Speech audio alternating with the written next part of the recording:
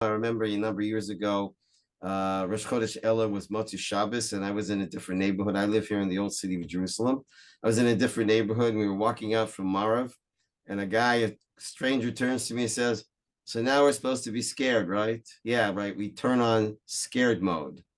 And for a lot of people, Elul is not a comfortable time because this Yirat Shemayim, this fear, this sense of threat.